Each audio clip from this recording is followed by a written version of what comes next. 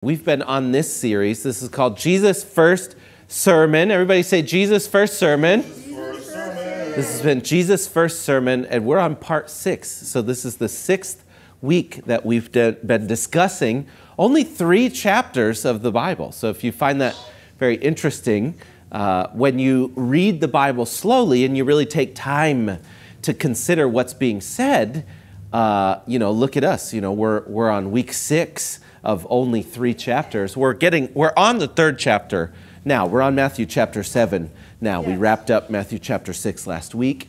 And if you remember, in fact, we can read it real quick. But if you remember, our main point last week was Matthew chapter 6, verse 33. But seek first his kingdom and his righteousness, and all these things will be added to you. That's around where we ended last week, that we're to be seeking God's kingdom first. Amen. That is the priority. Amen. That we seek God's kingdom first, because we know that this mortal vessel that we live in has a time limit, and we're to be preparing for the life that is to come. So we seek first God's kingdom, not all the other distractions. Life is full of a lot of distractions. They have increased immensely since phones were created, since TVs were created. Before that time, you still had distractions. You had brothels, you had, business, just like there's always been, getting rich. You had war, going to war with people, so there's always been distractions from seeking first the kingdom. But now it seems that we have this distraction just forever in our pocket at all times, ready to get our mind on God knows what. And oftentimes it's not the Bible. And so it's important that we remember Jesus' words, that we seek first the kingdom and his righteousness, that living righteously, that loving your neighbor is really what matters. It really is what matters. Treating other people well is what matters.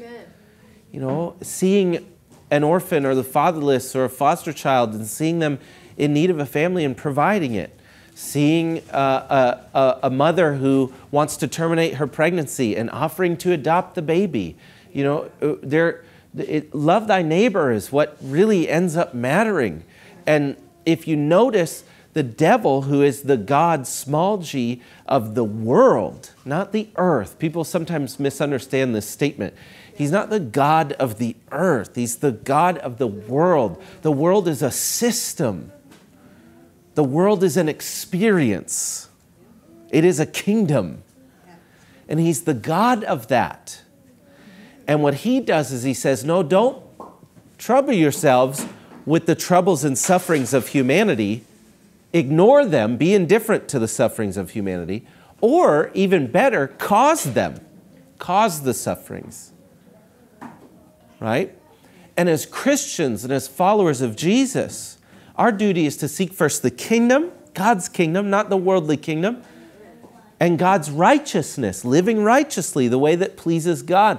Jesus is not a pass out of living righteously. You don't get to be evil now that you're saved. Yeah. And I've watched that with Christians. Hey, because we've done some good, there's some good under our belt. I can be evil in other areas. I can be bitter. I can be unforgiving. I can slander someone.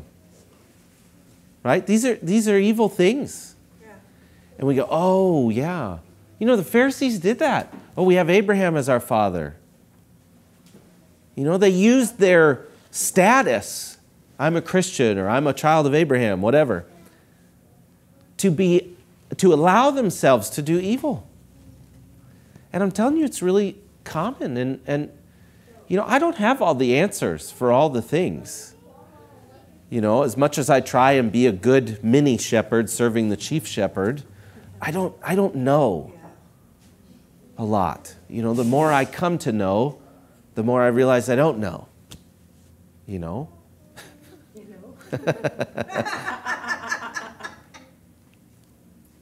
But I do know this. I know that if you're a servant of Jesus, you're called to love your neighbor. Yeah. And I also know this. I know that if you don't walk in the gifts of the Spirit, I know that if you don't believe in healing. I know that if you don't believe this or that from the Bible, whatever it is, honestly, it's your loss. Yeah. But ultimately, what matters is that you love your neighbor. And that's where the brotherhood finds unity, is that we love people. We don't have all the answers. We don't have all the right doctrines, but we love people that are in need. And this is what's emphasized over and over and over in Jesus' teachings. While there are these other cool aspects and supernatural aspects, if you pursue just the supernatural and you ignore loving your neighbor, you are not walking the Christian walk. I didn't know I was going to say that. But people pursue these supernatural experiences. They do. They pursue miracles. Jesus said a wicked and adulterous generation asks for a sign. They're pursuing this spiritual experience. I've got to feel God. I've got to, you get what I'm saying? I got to experience it. I got to witness it. And he says, love your neighbor. You'll experience all the God you need to experience just by loving your neighbor. Yeah. That's what's really actually important. The whole reason Jesus healed people was love of neighbor. So at the core of even the supernatural stuff is love thy neighbor. Love people. So seek first the kingdom and his righteousness. Seek first living righteously. A real child of Abraham is someone who lives righteously. It's not someone who does the Jude chapter 1 verse 4 thing, who uses grace as a license for immorality and denies their only sovereign and Lord, Jesus Christ. So really, I'm here to tell you that when we read through Jesus' first sermon, it's really practical. Amen. It's really practical.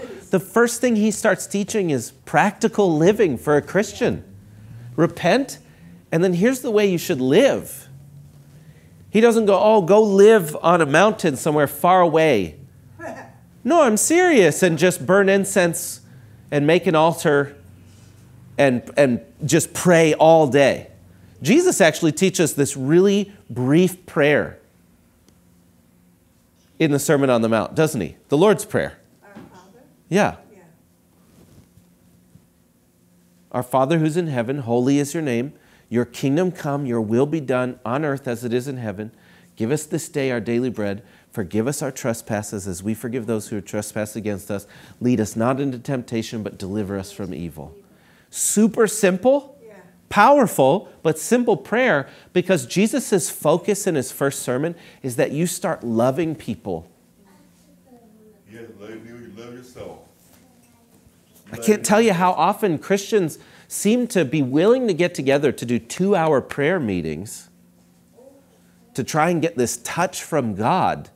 But ask them to help plant a house for orphans. Ask them to, feed the hungry or go serve the homeless or, help Ray and Susan Kelly on North Street or whatever. And it's like, no, let's do a 2-hour prayer. I've been there. They're not. I'm just telling you that, God is not looking for that. God told Israel at one point that he couldn't stand all their services and their festivals and their prayers. He literally said he couldn't stand it. Do you know that happened between God and Israel? That he couldn't stand it because they weren't loving. Right. They weren't really seeking first the kingdom. You'll know you're seeking first the kingdom when you're seeking out relieving suffering. Amen. Right? Jesus' whole mission on the cross is, I bear suffering. I bear suffering. Now you bear suffering on behalf of other people. But what's the world's pursuit? As much comfort as possible. Oh boy, And is that not our default setting as human beings? Wouldn't you like to just be comforted and entertained at all times? Yeah, that's why we snuggle up under a blanket and watch our phone. Comfort and entertainment. Done.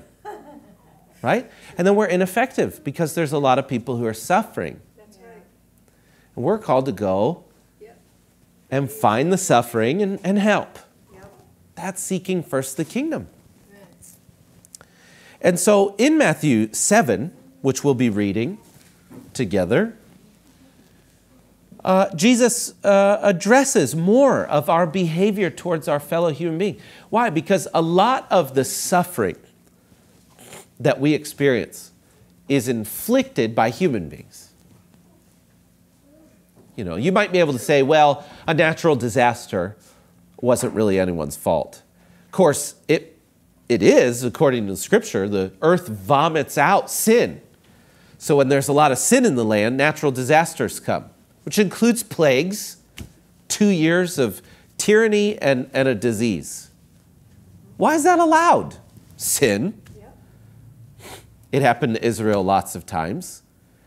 They'd be enslaved by Babylon, or they'd be plagued by a disease. This is nothing new. There's still a sin problem. Yeah. There's still a not love thy neighbor problem. Even the Scriptures indicate in Ezekiel that the sin of Sodom, okay, the sin of Sodom was that they were full of idleness. Yep. They didn't help the poor. They didn't love their neighbors. All the sins they were committing on top of that were a result of that. If you're not loving your neighbor, yeah, you're going to be selfish with your money and greedy. You're going to be sexually immoral because you're looking for every pleasure you can find. Yep. You're going to commit all sorts of sins so long as you're not loving your neighbor. You know, why is abortion so high? Well, you don't love the neighbor that's in the womb. It is that simple. We're not loving our neighbor.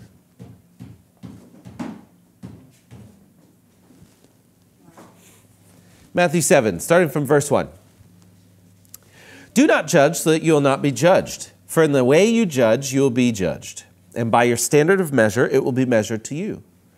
Why do you look at the speck that is in your brother's eye, but do not notice the log that is in your own eye? What would be the log? I think it's just not loving your neighbor. Yeah, right. Judging. You're concerned. Concerned for your own self. Yeah, maybe you're all about the cleanliness laws in the Old Testament. So you're real concerned about somebody eating some bacon. Really, a speck. Yeah, that's But you're not so concerned about your own greed and how you're not helping anyone in life. Greed is greed. What's the greater sin? Or perhaps you're really concerned with, I don't know, the unwholesome language that someone's using, which, don't get me wrong, I'm not advocating swearing or, sinning in that way, but maybe you're real concerned with that. But again, what are you doing for people? Here's something I've noticed. This will probably make some sense to you.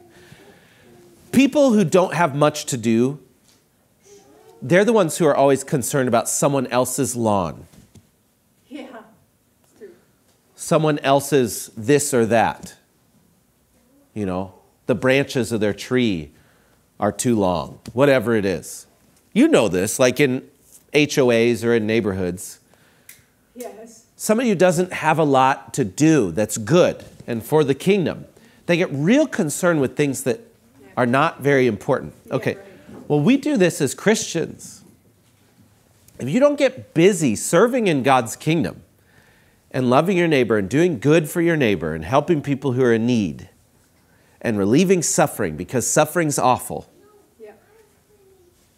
Even if it's self-inflicted, it's awful. Yeah. Yeah. Suffering is awful, okay? If you don't get busy with helping people in those situations, then you're just going to be consumed with religiosity,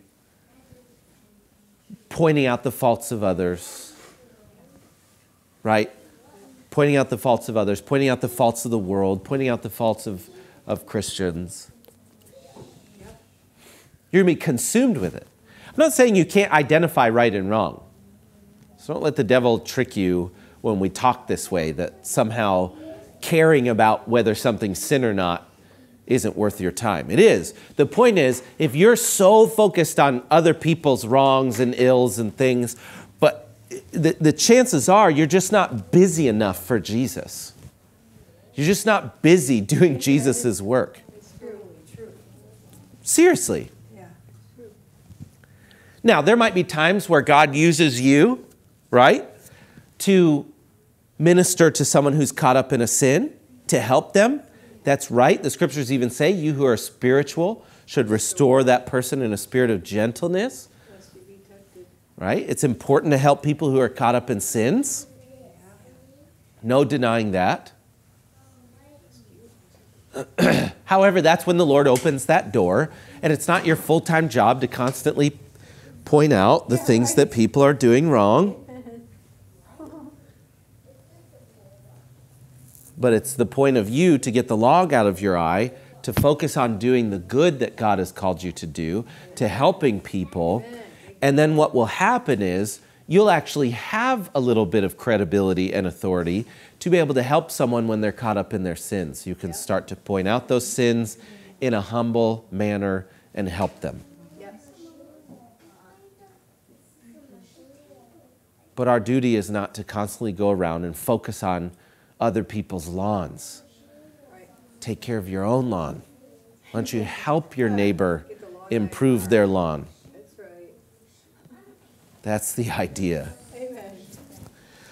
Or how can you say to your brother, let me take the speck out of your eye, and behold, the log is in your own eye. Yeah. You hypocrite, first take the log out of your own eye. Then you'll see clearly to take the speck out of your brother's eye. Notice he doesn't have a problem with you helping get the speck out of your brother's eye. It's just ridiculous when you have major sins in your life. Amen. Does that make sense? It's ridiculous for me to be concerned with some sort of outward minor sin that I just observed. When I've got greed or covetousness or adulterous heart or something going on internally that needs to be cleansed and addressed.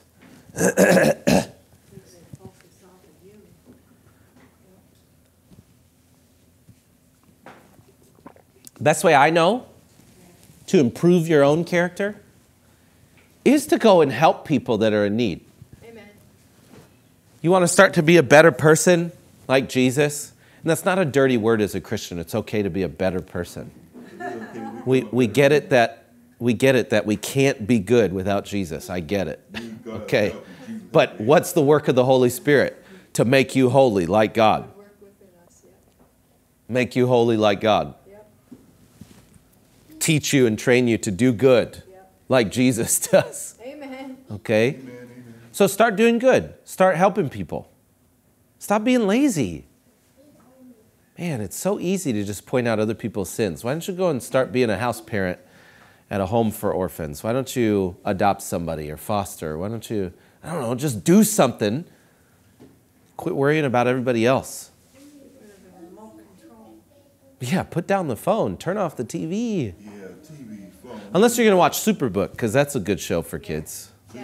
I say that because we watched it last night with the kiddos. It's a good Bible show. It is. But even then, after you watch something like that, go and do it. Go and live it. Amen.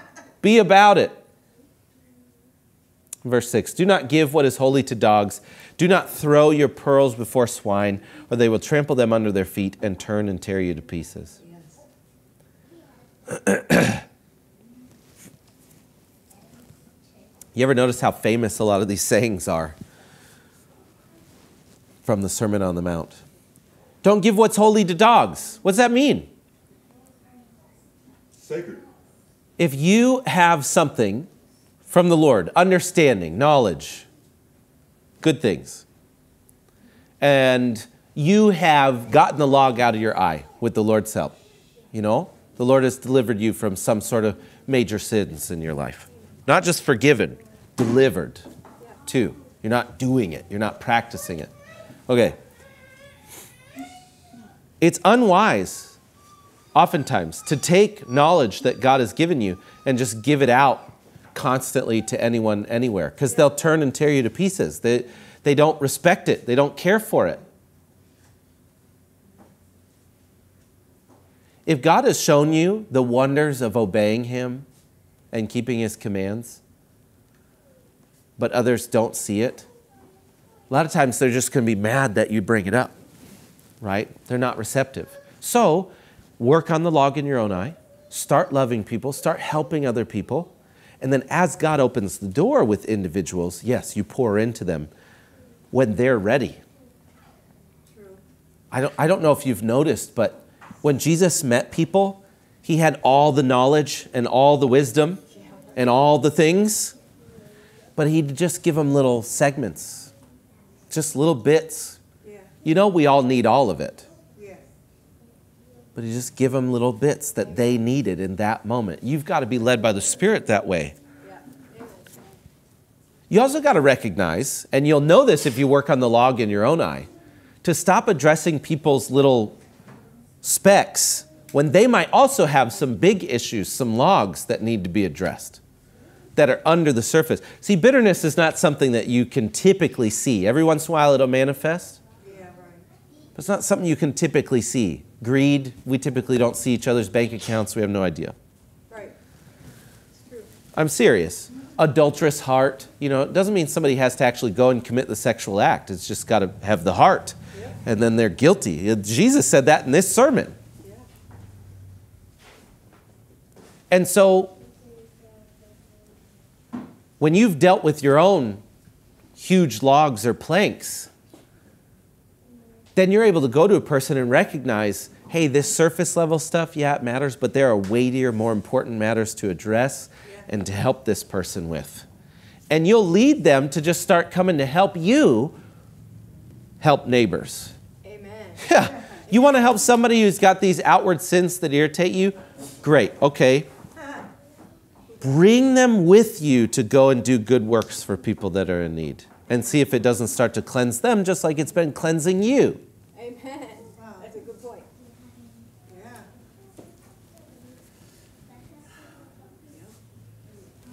Let's continue on. Matthew 7, verse 7. Ask and it'll be given to you. Seek and you'll find. Knock and it'll be opened to you. For everyone who asks receives, and he who seeks finds, and to him who knocks it will be open. Or what man is there among you who, when his son asks for a loaf, will give him a stone? Or if he asks for a fish, he will not give him a snake, will he? If you then, being evil, know how to give good gifts to your children, how much more will your Father who is in heaven give what is good to those who ask him? In everything, therefore, treat people the same way you want them to treat you, for this is the law and the prophets. So here's the deal. Ask God for good things. I'm moving. Ask God for good things, and he will give you good things. You have not because you ask not. Sometimes the scriptures also make this point, not here, but elsewhere, that you ask with wrong motives. And when you ask with wrong motives, you also don't receive. Yeah. It's true. So then people resort to worldly or evil things in order to obtain what it is they were asking God for, instead of addressing their motives for that thing. See, why didn't you get that mansion? Well, maybe one, because you don't need it, and two, there might be a lot of greed in your heart. And if God just handed all that stuff to you, it'd just feed that greed. You'd be worse off. Oh, yeah. So he's like, hey, I'm not giving that to you. You need contentment. And we go, forget contentment. I'm going to do this evil thing, right? I'm going to get involved in trafficking, or, I'm going to get into an industry that's evil. Yeah. Or I know I'll become a politician. I'll just lie to people. Then I could get everything I want. Whatever it is.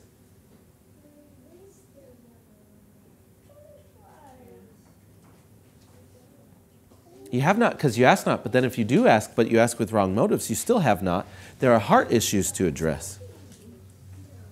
But when we ask with a right heart and we ask with purity, God does give us what we ask for. And he takes care of us. Sometimes I think our requests, though, are a little too specific. And you get disappointed. I'd rather trust God's will. And what I mean by that is, instead of praying, I got to have that house. Yeah, right. Right? With 16,000 square feet. And an infinity pool. Yeah, right. Right? Instead of that, what if we prayed, Lord, I ask that you would provide me a safe place to live and to stay. And I'm grateful when it comes, right? Amen. Instead of saying, well, if God loved me, he'd get me a BMW. We say, God, Oh, my lands. I need transportation. Can you provide transportation? Amen. And boy, what if he starts with a ride from a friend? Praise him for it. Amen. Good take it right, Miss Peters, you know. For a hoopty car. Yeah. Whatever he provides, praise him for it. Amen. Thank you, Lord. Thank him for it. Be content about it. God provided it. Be good for what you have, what you don't have. Just Your possessions don't indicate how much God values you. He loves you no more or less depending on what possessions you have. Yeah. But he does give good things. Amen. Yeah, he does. He does. Now, you can be specific if it's written. Then you can be specific. God promises healing, you can be specific. Amen. You can be specific about healing. But God promises provision, and that's really generic. That's a very general promise. For some, that was Abraham having tents in a desert that would one day be Israel. That was God's provision. Do you understand? Yeah. Yeah. Did God love Abraham? Yeah. John the Baptist, for him, it was locusts and honey and a camel's hair tunic. That was God's provision. A lot of people read those stories and go, I don't know if I like God's provision. I like the version of provision that rich Christians show me. That's what I want. And I'm just telling you biblically that riches really are not important. Nope. Ask God to provide your needs. He will, and be content with what you have. Amen. Jesus sent out his disciples and their first mission. He said, don't take any money or even a coat or anything. Just go with what's on your back.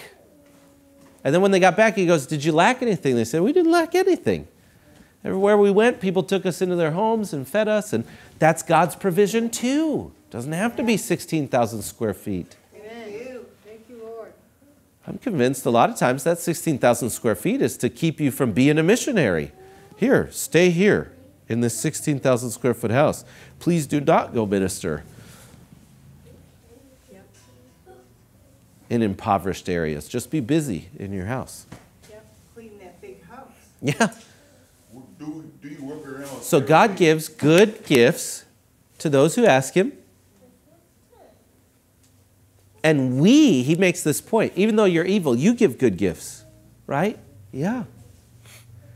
Oh, newsflash, by the way, Jesus said we're evil, He did say that? which is true. That's our default. Yep. We're selfish. We will hurt others to get ahead. We are not good people. This whole idea that I'm a good person comes from the devil. That's fine if you want to think that. I'm not a good person. That was a liar. He wants to. I'm not a good person. And my default setting, my nature is evil. We're not perfect. If it weren't God for God intervening Yeah. in my life, I'd just be getting more and more evil. That's what everyone does. Now, they try and present themselves like they're not. They want to think that they're doing But- the good stuff, right? Yeah, but they're doing evil. But God intervened in my life, and that's what helps me to actually, I've been forgiven of my sins, and that's what helps me to actually be good and to do good. Now let's read this again, Mama. Yep. If you then, being evil, know how to give good gifts to your children, how much more will your Father who is in heaven give what is good to those who ask him? In everything, therefore, listen to this. So God gives us good gifts. We give good gifts to our children even though we're evil. How much more does God do that for us? Okay, so how should we treat our neighbors? This is what he gets at in verse 12. In everything, therefore, treat people the same way you want them to treat you, for this is the law and the prophets. Do you want people to force you against your will to be engaged in some sort of medical tyranny? Do you want people to force you to take medication, force you to be injected? Maybe you approve of one injection and not another. Do you want people to force you to do that? Don't do it to other people. Even if you believe in the medicine, if you wouldn't want to be forced against your will to put something into your body, then don't force other people against their will, right? Do to others. I can't believe that's even something we have to discuss, but it's increasingly relevant. Yeah. It's true. If you were homeless and you were on the streets and it was cold, would you like a sleeping bag? Would you like a jacket? Would you like to have some shelter? Yes. Okay. Do to others as you'd have them do to you. Oh, but they're a drunk. Yeah. So are the rich people you like. They are. They're all drunks too. Yeah. I've noticed the same thing is happening on North Street as North Turn in Ponce Inlet. That's what Dad says. It's the same thing. North Street and North Turn are the same thing. It's just different amounts of money. Amen. But they're both drunk, Yeah, right? partying. But I'm telling you, we'll associate with the rich drunk before we associate with the poor drunk, which just proves that drunkenness has nothing to do with it. Yeah. Oh, well, they're a drunk. Oh, yeah, well, so are some of your friends. Amen. So even if somebody's a drunk, if I were a drunk, if I was under the spell of some sort of Right. substance, would I want people to be kind to me and help me? Yeah. Yeah. Yeah. If I was hungry, would I want to be fed? Yeah. Yeah. Yep. Would I like to have a warm, safe space to be able to lay my head and sleep at night? Yeah. Amen. Right? So do to others. If I were an orphan, if I were fatherless, if my parents were out of my life, would I like some trustworthy adults to be a family to me? Yeah. Yeah. You should. Yeah. I want family. I want friendship. I want fellowship. Treat others the same way you would like to be treated. Do you like having clothing, nice clothing? Yeah. I love having some. Amen. One of the worst things people do, this is so terrible, okay? Please don't do this. Okay? Your shoe has a hole in it, so you donate it. Just throw it in the garbage. Thank you very much. If you really want to give to people who need some shoes, throw that piece of junk in the garbage and go buy a pair of shoes and take them to the shelter or wherever you're going to donate your holy shoes. Amen to that. People think they're doing something really righteous with their holy shoes. These are my holy shoes. I would like to donate them to the poor. You mean holy like religious or holy like physically? Yeah, right. Both. It's true. It is true, though. Oh. We give our junk and our garbage. You feel bad about throwing it in the garbage. So you're like, well, Right. maybe this peasant can use it temporarily before it's completely spent. Yeah. Very sad, but it's very true. That's worse than just throwing it away. That's very true. This isn't good enough for me, but it surely is for you, peasant. That's worse than throwing it away. Your heart towards them is worse than throwing it away. Because you don't actually care about them. Right, yeah. I know from my own house and from everybody else's house, we've got tons of pairs of shoes. Everybody does. It's obnoxious. Take some shoes that are in decent shape and give them to people. And shoes wear out on the street a lot faster than yours and my shoes. These folks who are walking all day, everywhere they go, shoes just don't hold up very long. A lot of bums everywhere, I would say. We need to take what's good and give it to others. Why? Because he just said, you're evil and yet you give good gifts to your children. Okay, so since you do it good for your children, do it for everyone. That's right. Yeah. Even the homeless. The Lord wants us to know, folks, that love thy neighbor is really what matters here. Amen. This is what matters. Love thy neighbor. Man, there's going to be a lot of shocked people who profess Jesus Matthew and they 25. didn't love their neighbors. Right. And they're like, but I prayed in tongues and I was in church every day. And you get what I'm saying? Like, and I pursued the spiritual things in the Bible. Yes. And I declared and I confessed and I did this and I did that. And and I got goosebumps during worship every time. Especially with Rich's voice. It's just so angelic. Every time he'd sing. Feel the presence. Sometimes I'm pretty sure that the goosebumps is the subwoofers that are hidden under the stage. Yeah, because when you're at the big churches, those subwoofers are powerful, man. You're like, wow, I feel God. And it's like, I think it's probably just the subwoofers hitting your organs. That's what you're feeling. Those things are powerful. Oh, my lands. They do that. See, we got to manufacture the presence, you know. Listen, I make jokes, but I'm telling you, none of that is going to matter. None of that's going to matter. If you don't say yes when Jesus presents you with opportunities to help people, you are not on your way to life. Most popular sermon I could ever preach, right? If you don't say yes to Jesus when he presents opportunities to help people, you are not on your way to life. You are not seeking first the kingdom. You will not enter life. John 3:36. Let me make this case because Jesus does here in Matthew 7. Make the case.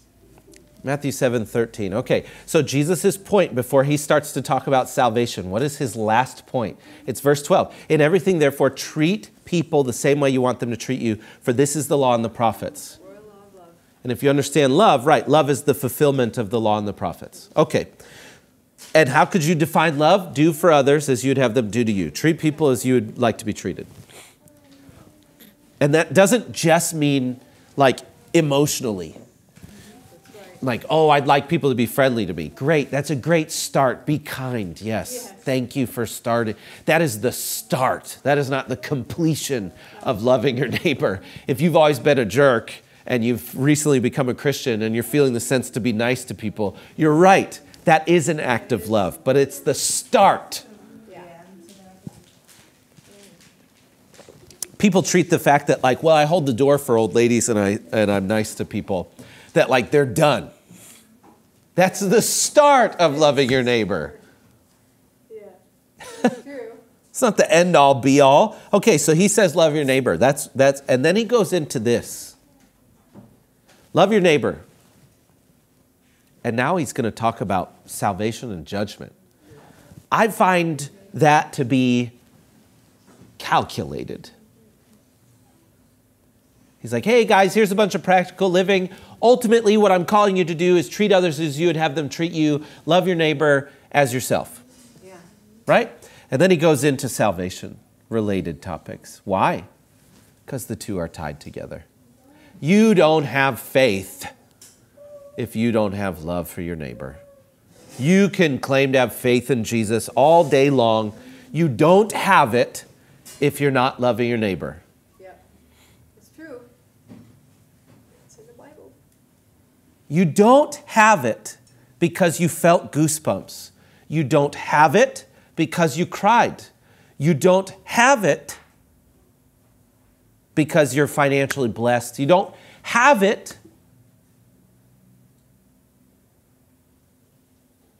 because you pray for 2-3 hours at a time. None of these things indicate you have real faith in Jesus.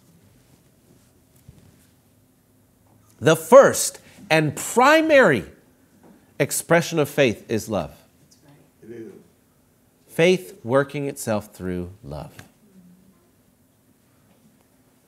And so Jesus starts talking about salvation because he knows, you might not know it, but he knows it. You don't have salvation without love.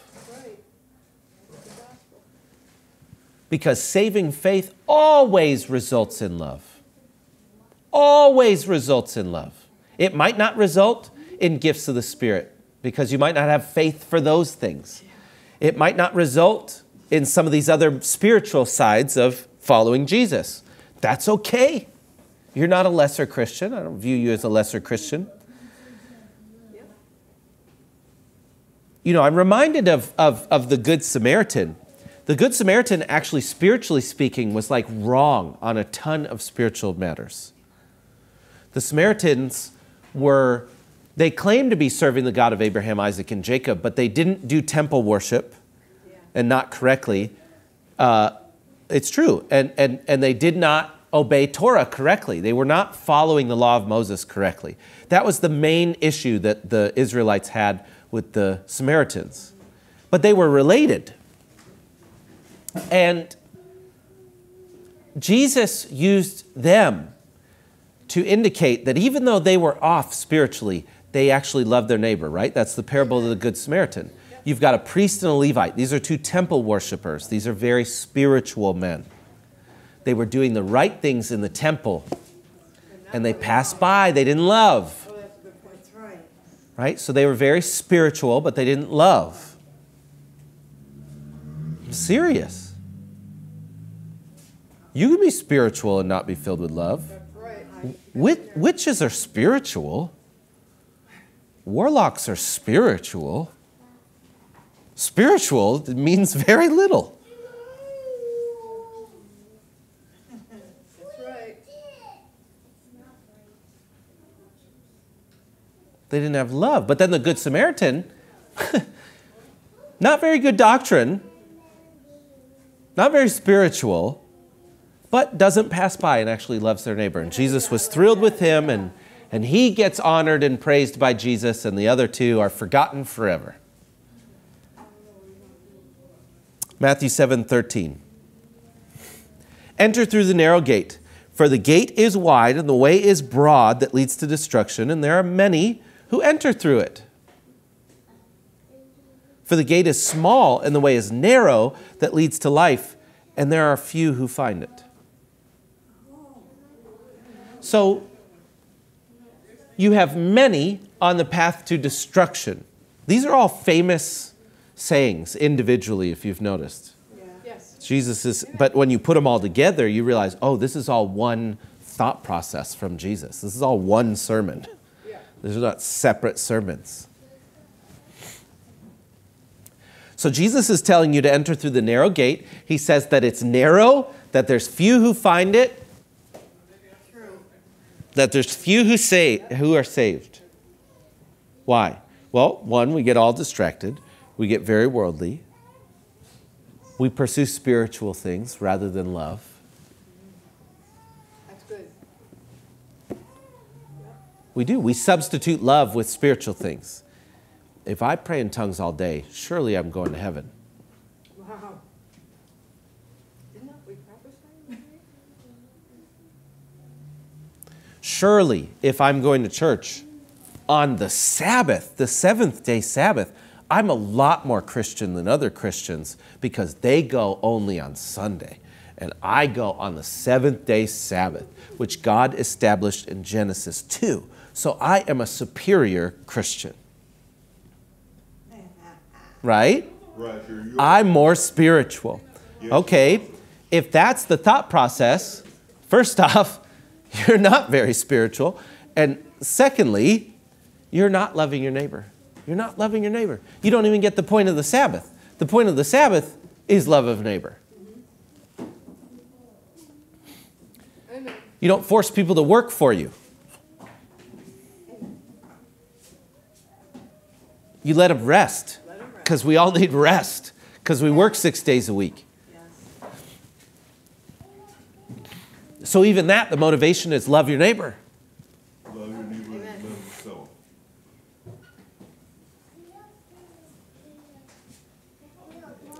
So we think we're being super spiritual and we're doing all these Christian things and we're so Christian.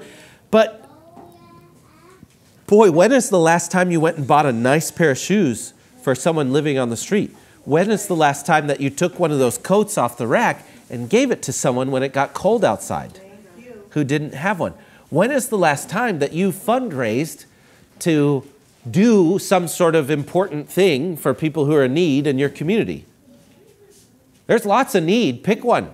Oh, yeah. There's lots of need. The Bible brought up orphans and widows most often because they're just always in need.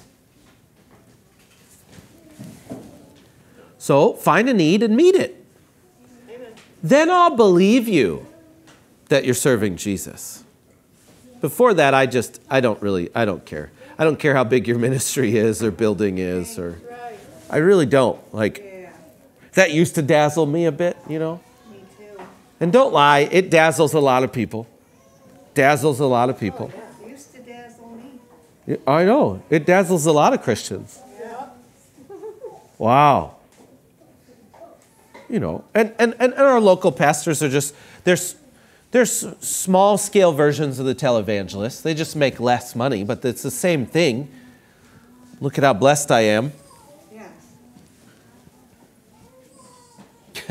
I know a local pastor who went and, because I knew a gentleman who was a dealer at the car dealership. And he walked in, he's got a big church. He walked in and he just bought cash for himself, like an $80,000 truck. What? Just walked in, What? 80 grand cash, man, just bought it. Man. Now, it's between him and God, whether that was appropriate or not. But all I know is that you could get a truck for a lot less if you need a truck and help people with the remaining amount. What if you bought what if you bought a $20,000 truck, right? Right? And then you bought 6 $10,000 cars Wouldn't that be awesome? for some families in need in your church. Yeah. Amen. I don't know. It's a different way of thinking, isn't it? Yeah. Jesus. But as long as we go, the truck is my blessing. Yes. God has blessed me with this 80,000. See, as long as you're the disciple whom, after Jesus has multiplied the loaves and fishes, and you go, wow, my 5 loaves and 2 fish, right, became 10,000 loaves and fishes. Amen. Yeah. And you go, it's for me, then you're not going to share. It's true. Because your 5 loaves and 2 fishes multiplied into 10,000. And it was God who did it. Wow, it was divine how that money multiplied. Yeah. But then you keep it for yourself. You haven't done anything that's love of neighbor. You haven't fulfilled love of neighbor. You just loved yourself some more. Love thyself. I just wish some of these guys would just go and start corporations and just do what they have a skill to do. Just go sell a product. Just sell a product. You're good at it. You're good at selling a product. You're good at motivating people to buy in on what it is you're doing. You'd be great at doing like a startup or an IPO and getting people on board. Yeah. Not so great as a pastor. Folks, we need to take a real inventory of ourselves, of our leadership, of our churches, of our money, and decide, are we on the pathway to destruction? Are we just like everybody else pretty much? Well, worldly people can buy $80,000 trucks, so God's child should be able to. Is this not how we talk? Am I not a child of God? Was John the Baptist a child of God?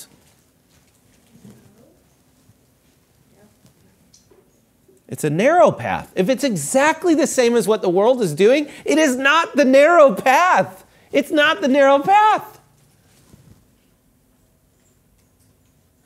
The building fund to have an even bigger building that sits empty 6 days a week is not the narrow path. Go start a corporation. You can build buildings. It'll feel good. Amen. I'm sure it feels great to accomplish building a building. That's great. Rock and roll. Knock yourself out. Start a corporation. Stop pastoring and start a corporation. Well, the church, though, is tax exempt. So it's nice to have no tax when you build your buildings and you buy your vehicles. Dude. Sometimes I think these guys don't think there's a God. It's possible that some of these guys are not even Christians and they don't think there's a God. They just know that, you know, the business model's tax exempt and people will give and they can live like a corporate guy without the taxes. Cool. Cool. And I think the proof of that is that the churches aren't giving like they ought to be giving. Yes. Amen. I am nobody. Look at the size of my church. And we've raised over $100,000 to build more homes for orphans. Amen. Just in this last Amen. end of the year. That's the gospel. Yep. So yeah, I'm going to build some buildings, not just for me. Amen. I'm just an overseer and a caretaker. And I'm nobody. And I have like no resources except God, who tends to provide everything we need. But these guys with a lot of resources, they could do so much more than me. Oh my gosh. Seriously. They got 1,000 people in their church. They got regular income. And they can put on fundraisers. And they just don't. This is what I want you to understand. They just don't. And if they do, it's always a minuscule percentage. So at the end of the year, when they give their annual report, they're able to tell everybody that, look, we fed some kids in Africa, and I bought an $80,000 truck. See, here's what makes it disingenuous. Look at the percentages. That's what makes it disingenuous. 90-something percent to salaries. That's where the majority of church money goes. Wow. Yeah. The worship leader gets our Yeah, we knew a worship leader at one of the big churches here in our area that it was like his salary was, I think, yeah, $80,000. That's a lot of money. Ooh, I like this. It's 80 grand. I'm God's child. I don't know. God has like cut my pay multiple times as I serve him. Amen. To trust So him. yeah, right. So I don't know where this idea of like, I have to be a millionaire because I am God's child comes from. It deserves to be mocked. It's nonsense. It's not Christian culture. It's worldly culture pretending to be Christian culture. We're just stamping Jesus on worldliness. I have way more respect for Jeff Bezos just being honest, what he is. I'm a filthy rich businessman. Great. Thank you for being honest. God can work with that. Yeah, he can work with that. God can work with that. Yes. But these Christians who are like, no, I'm very generous. I gave 1% of my income. 1%. I helped the poor. Our church gave 2%. It is really sad. Very sad. Rich, can you preach on something else? No, because it matters. Truth. It really does matter. Truth. God's not pleased with it. No. Verse 15, beware of the false prophets who come to you in sheep's clothing, but inwardly are ravenous wolves. Ravenous, consuming. They consume. Consume.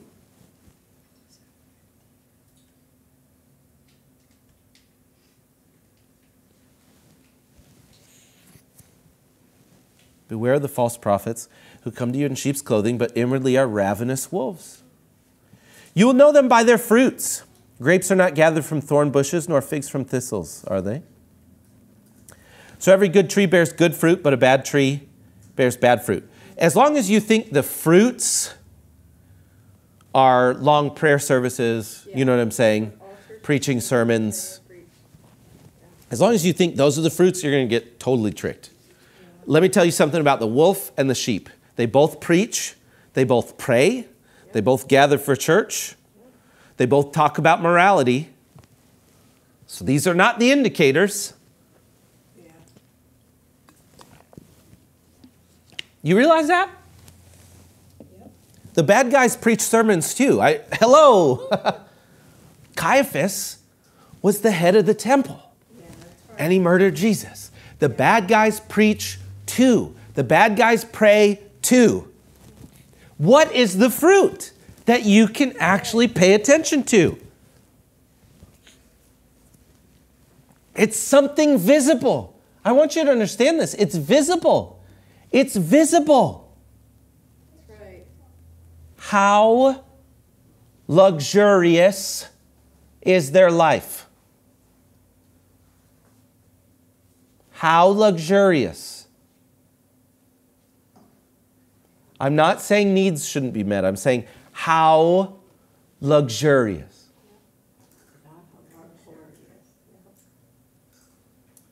What did Satan offer Jesus? The world, everything. Yeah. All the kingdoms, all the riches, didn't he? Everything. All the kingdoms, all the riches.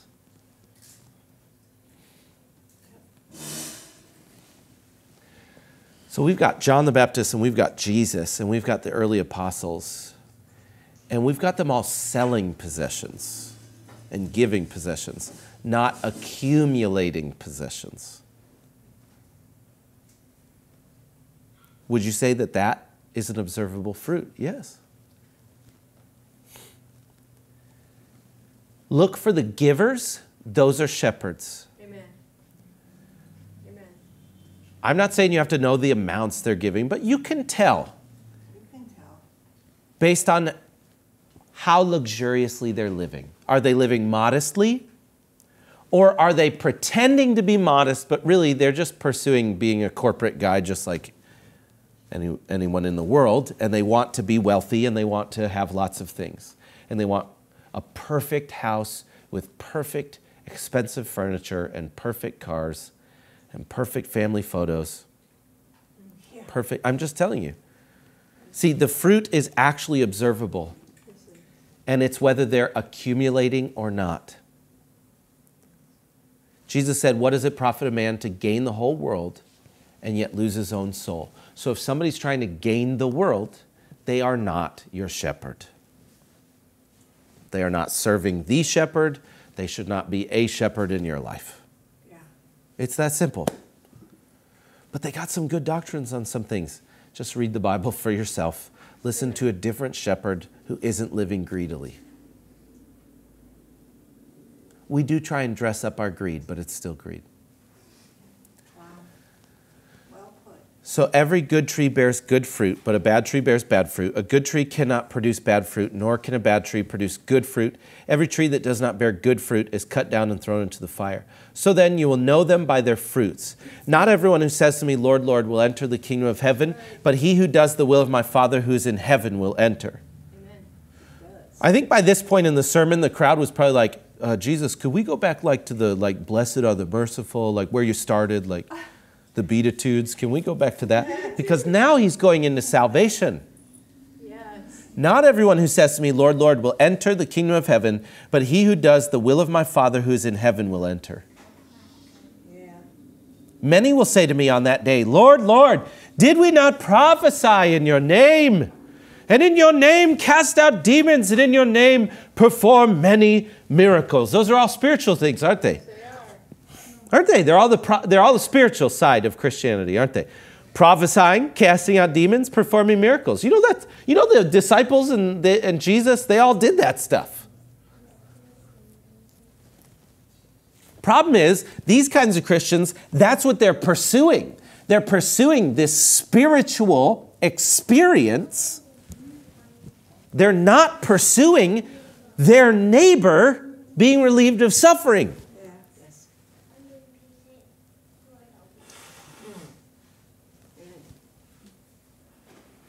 Many will say to me on that day, Lord, Lord, did we not prophesy in your name? And in your name cast out demons, and in your name perform many miracles. And then I will declare to them, I never knew you. Depart from me, you who practice lawlessness. You people who are pursuing spiritual things, but you're not actually looking to love your neighbor, the whole law and the prophets hangs on these. To love God with all your heart, soul, and strength. And to love your neighbor as yourself. Amen. There's no commandment greater than these. You can even summarize it down to just love your neighbor. Why could you do that? Because Jesus says, whatever you do for the least, you've done for me. So you're loving God if you're loving your neighbor. So love your neighbor as yourself. You want to be a good Christian? Yes, I want to be a good Christian. Thank you. Good. I'm glad. Amen. Love your neighbor. I don't care if you get the rest wrong. I really don't. The Good Samaritan pretty much, I'm serious. The Good Samaritan was pretty much wrong on everything else. All right, so you're wrong. You don't have the best orthodoxy. Great. Do you love your neighbors? Yep. Okay, good. God will sort the rest out. He'll sort the rest out. We'll all have the right doctrine once we get to heaven. It'll all be okay. What matters right now is loving your neighbor. This goes for me too. I like to be right. You know what's right? Love your neighbor. The more I try and get like right on everything else that's in there, the more I realize, oh, there's a lot of complications and it's not so easy. But love your neighbor. I can understand that. I can teach that. I can practice that. I know every Christian can do that.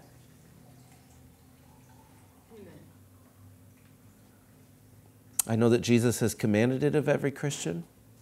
You know, not everything in the Bible is for every Christian. Jesus said, you know, some people are eunuchs who are born that way. Some people are eunuchs because they're made that way by others. Some people choose to be eunuchs for the kingdom of God.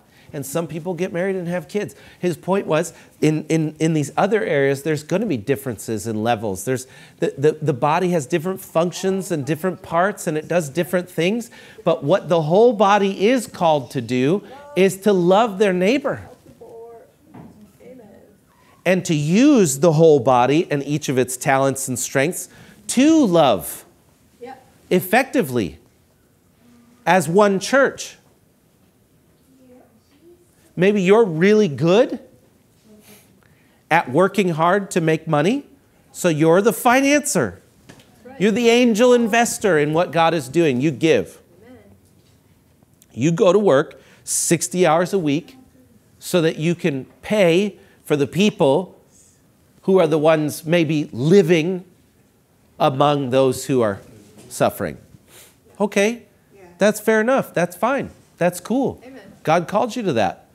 Maybe you don't make a lot of money, but you are really hospitable.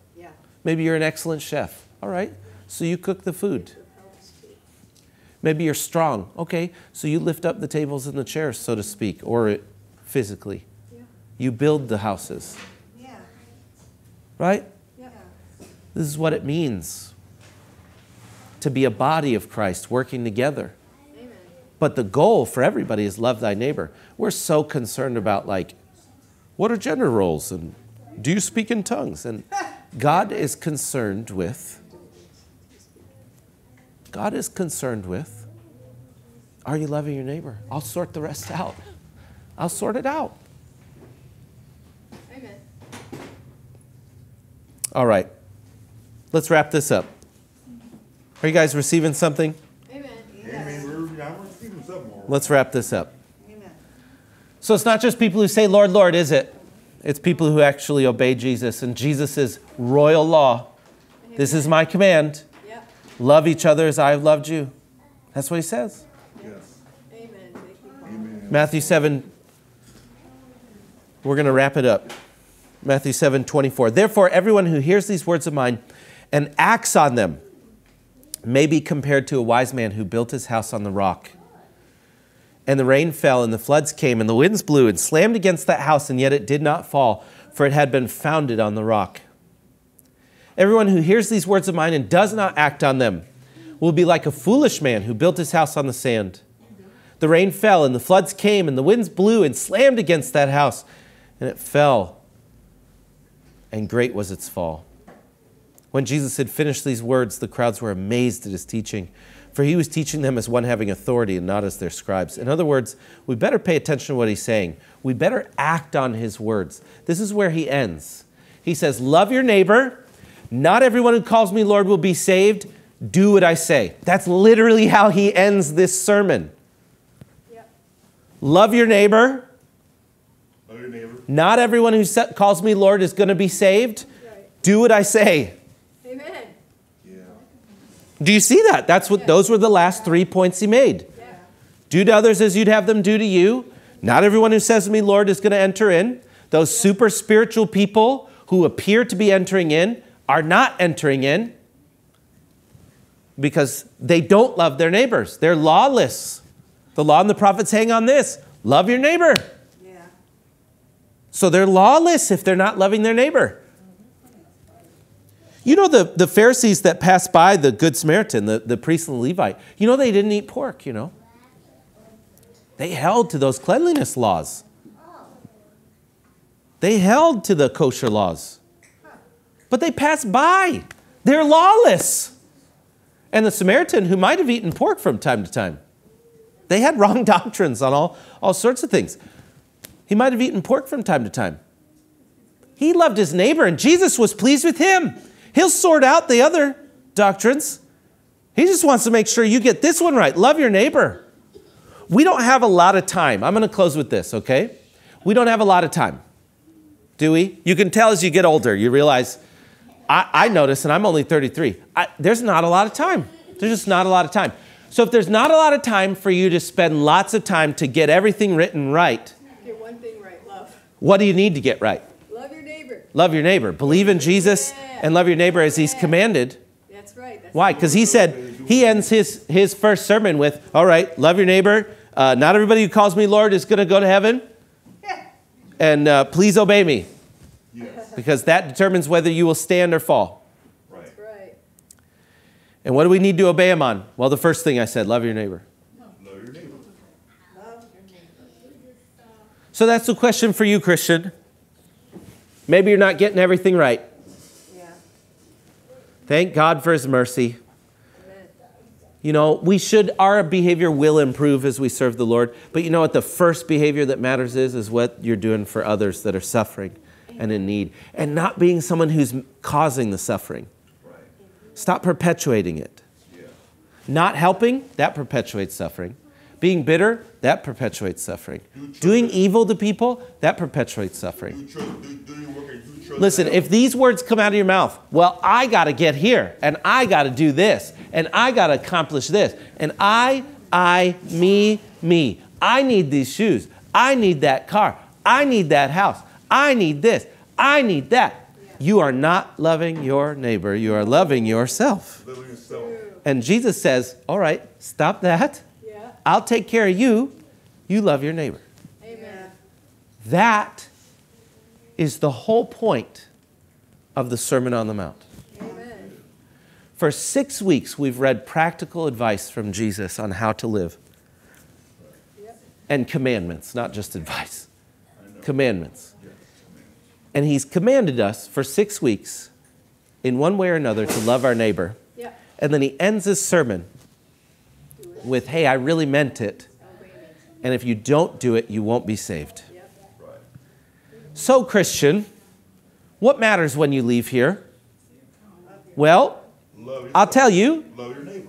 sure, the Sabbath is in the Bible and matters. Sure, understanding marriage and gender roles matters. Sure, understanding the gifts of the Spirit matters. It's all in the Bible. It is in the Bible. But what's exceedingly more important than all of those things? Loving your neighbor. Others have doing to you. Loving your neighbor trumps all of those things in importance. Yeah. And I know this is true because Jesus taught that there are weightier and lesser matters in his word. It all matters because it's in his word, but some things matter more. And love your neighbor is the chief among commands that matter more. Amen. So please, do to others as you'd have them do to you. Amen. For this fulfills the law and the prophets and also fulfills Jesus' first sermon on the Mount. Amen.